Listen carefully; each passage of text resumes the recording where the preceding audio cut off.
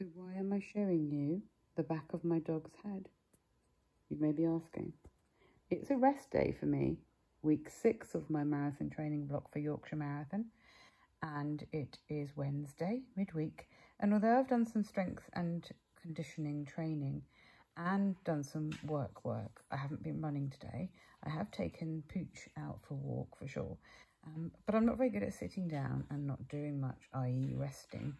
So what better than to use my stone, this is a dog grooming tool, a stone, and taking the time to groom the dog, get some of his dead hair out.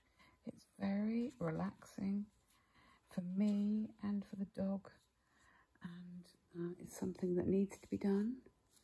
So it's a bit of a work in progress because he's not all that keen at staying still and having it done, but we both enjoy it.